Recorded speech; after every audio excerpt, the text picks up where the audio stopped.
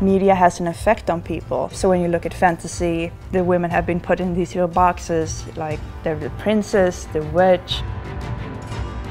I'm a very nerdy person. I love everything about magic and medieval lore, so that's what drew me to Game of Thrones, and the storytelling is very appealing.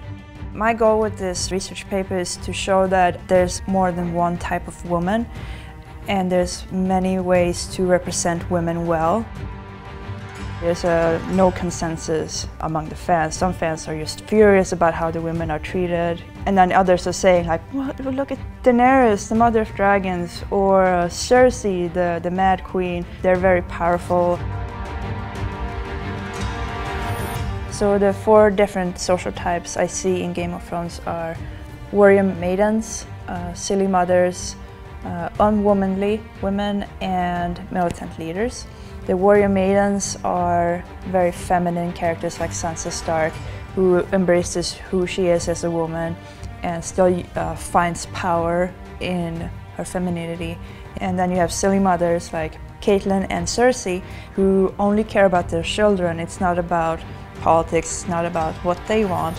And then you have unwomanly women like Brienne of Tarth and Arya Stark, who don't let the misogyny stop them from picking up a sword and living a life that they want for themselves. And then you have militant leaders like Daenerys, Yara, and Marjorie, who use their femininity as well as their brutality in order to control people, in order to gain something.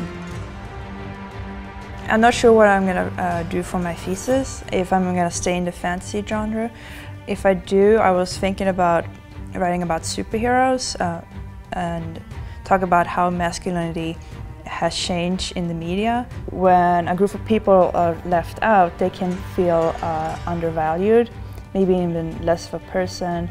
Some of them can have conflict with their identity because they don't see themselves in anything, in any of the images. I consider myself as feminist, and I like to see more equality within, not just in the media, but also in the workplace and, in leadership roles, and just more fairness.